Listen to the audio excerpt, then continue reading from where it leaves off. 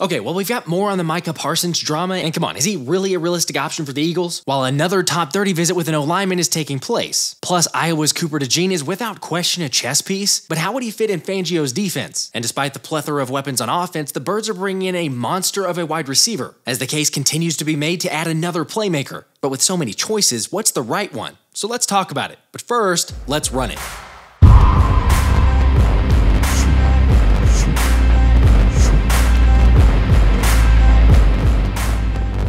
What's up, everybody? Let's give a shout out to Fletcher Cox, who held his retirement presser today to thank everyone while talking about his career and playing in Philly. To the city of Philadelphia, it's been important that, we all seen this day coming. I always knew this day would come with me. The city of Philly is tough to play for. Playing in Philly, you got to have thick skin, especially being drafted in the first round.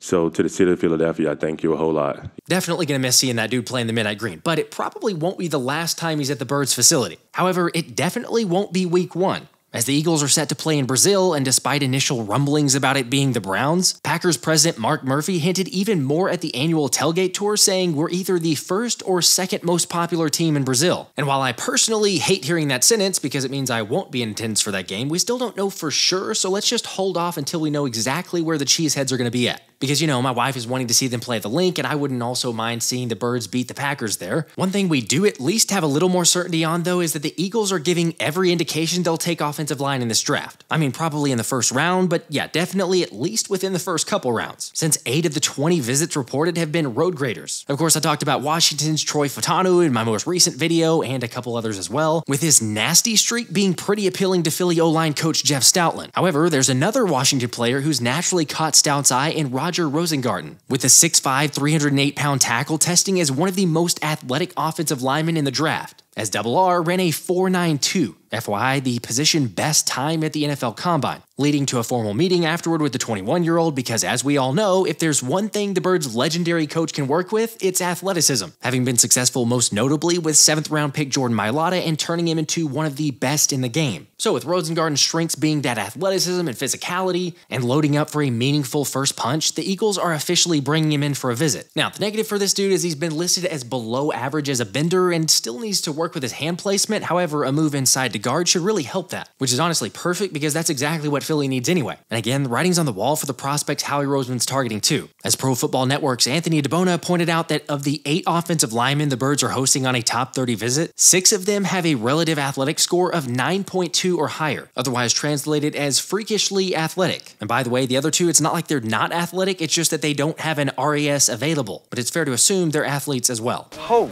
geez, look at the butt on that. Yeah. He must work out.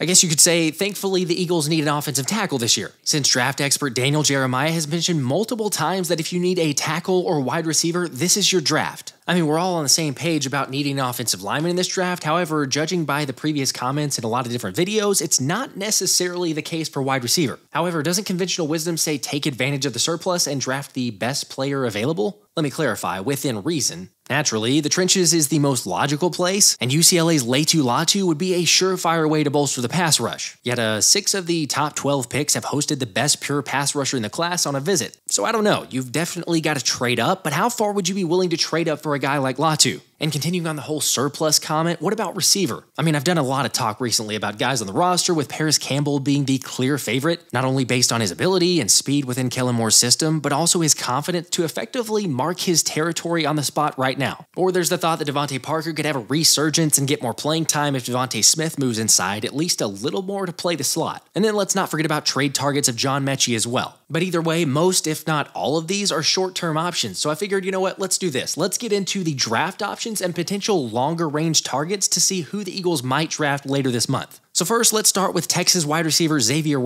Naturally, anytime records are broken, it's definitely going to turn some heads, as Philly ended up having a formal meeting at the Combine with the NFL's fastest man, and then parlayed that up for another meet and greet during his pro day a few weeks ago. Add to it Sirianni's love for a speedster/burner as his wide receiver 3 option, plus Deshaun Jackson giving his stamp of approval on the 6'1" wideout, and it's easy to see why there'd be some interest. Oh yeah, this dude is still only 20 years old and doesn't turn 21 until day 2 of the draft, which really makes me feel old. But with that kind of potential and the always present ability to turn 1 into 6, I wouldn't mind seeing him in the Kelly green. Although personally, there's a couple options I'd go with over Worthy, like Florida's Ricky Pearsall, for example, who at 6'1", 190 pounds, ran a 4.41 and posted a 42-inch vertical, while grading out as a guy who will eventually be a plus starter. Because in case you're for some reason not familiar with Pearsall, he makes life easier on the quarterback being labeled as a crafty route runner, with an impressive knowledge for manipulating certain coverage looks and leverages. Again, another reason why Philly's doing its homework on Pearsall and held a formal meeting at the Combine as well as at the Senior Bowl with the 23-year-old. Plus, let's look at it this way. Teams know Jalen Hurts struggles against the blitz, so we better believe that he's going to see a ton of that next season, and the idea of a crafty route runner with a guy who can for sure get open certainly helps that. Also, one other thing to point out, the Inquirer's Devin Jackson shared that Pearsall is one of the better blocking wideouts in the class, with him saying he prides himself in those situations and calls himself a student of the game. Not gonna lie, Pearsall might be my favorite option when it comes to who the Birds should take. Plus, you know, Howie Roseman is a Florida guy himself. I'm a Florida Gator. Do you know how much this hurts my soul to take all these Georgia Bulldogs? I don't think it's going to be a question on whether or not this guy's going to be good. It's really just the weaknesses of potential, a little bit of a limited off-catch radius whenever it comes to throws that are not on target, and aggressive cornerbacks can seem to get him a little bit off balance. Although when 4th and John asked him what he brings to the field, he was definitely confident in what the Eagles could be getting. A consistent guy. I think I'm very consistent. I'm always going to be putting in the work. I'm a workhorse, so what they're going to get out of me is, consistent route running, consistent person. I think being a good football player is one thing, but being a good person off the field too is another, you know what I mean? But I'm also an explosive player. I'm able to go out there and make big plays. When the ball's in the air, it's mine. At the end of the day, that's how I'm thinking. Like you said, I'm a confident player, so anytime I get one-on-one matchups, I'm thinking I'm winning. You know what I mean? So being able to show everybody that. All right, what do y'all think about Pearsall, and would you take him over Western Kentucky's Malachi Corley?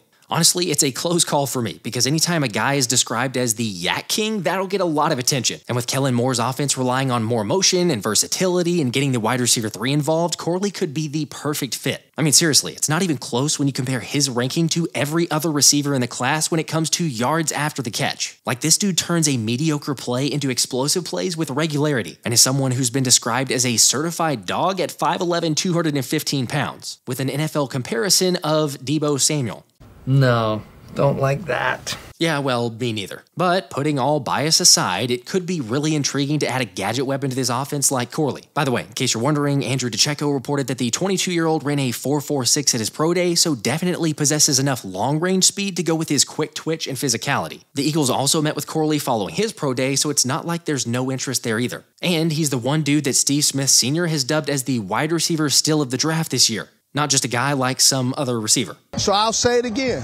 I'm sorry that I said you were a jag, just a guy who's an average wide receiver they use a first-round pick on. You know, another pass catcher who's not just a guy is South Carolina's Xavier Legette. Like, for real, Adam Kaplan said sources tell him the 23-year-old may have the most upside of any wide receiver in this year's draft class, saying he's built like a tight end but moves like a receiver, and that he was the tone setter in practices, and his 2023 breakout season was no fluke. Which, yeah, for those of you that have watched film on him, you already knew that. Because not only does this guy possess 4.39 speed at 6'1", 225 pounds, but he's been compared to A.J. Brown. As ESPN's Teron Davenport wrote, Legette and Brown are eerily similar when it comes to their body movements and style of play. Both players are well-built receivers who have the strength to run through tackles and the speed to pull away from defenders for long gains. They both display tremendous ball skills to go up and make contested catches as well. Really, the only difference is in their accents. Man, I'll be right down the road. It'll be a little easier for my family to come watch me play, so that'll be great. That's just them telling me that they want me on their team, man. A lot of coaches came and hollered at me before and after this process here, man. A lot of them, man, they say they got a buzz in their facility for me, man, and I'm just ready to see where I'm along. Man, I say the deep ball, man, but I really feel like any way that I get the ball in my hand, I could get it to that end zone. Not gonna lie, I didn't expect him to sound like that whenever I first heard his accent a couple months ago. But reports are that his accent have actually boosted his draft stock even more. In all seriousness though, Legette plays with extreme physicality and isn't afraid to get involved in run blocking as well. I mean, I don't know if it makes as much sense when we really need a wide receiver 3 in the short term, but if you consider the long-term ramifications and investing in the position, then perhaps Legette is a guy that makes some sense. Because unsurprisingly, he grades as one of the best versus man coverage and presents a constant deep threat. And not that it's his best position, but Legette actually did play in the slot significantly. I mean, it was actually about a third of the time that he played in the slot for South Carolina last season. So he does offer some versatility. However, having gone over all of those different options, who would be your favorite choice for the Birds to draft and why? Or maybe I should throw in one more option in Florida State's Johnny Wilson, after John Clark shared that the 6'6", 230-pound receiver met with the Eagles today. And it's kind of crazy because if you're not familiar with Wilson, he ran a 4.5 240 almost as fast as A.J. Brown and actually outjumped Swole Batman with a 37-inch vertical. So it shouldn't be a surprise that Wilson owns one of the most dominant and impressive catch radiuses for receiving prospects in recent years, as scouts have called this dude a physical freak and a monster for opposing DBs to deal with. Another area to like is that Wilson also uses his size fairly well to outmuscle corners and isn't afraid to mix it up in the run game. However, the main area of emphasis for his game are that he struggles with very frustrating drops at times. Yet the intrigue is for sure there considering his unreal God-given ability. Of course, at his size, he could realistically just be considered as more of a tight end option, and with Goddard already older than Ertz was when we took Dallas, it'd make a lot of sense. Either way, seeing that the Birds brought him in for an official visit, he's certainly a prospect to keep your eye on.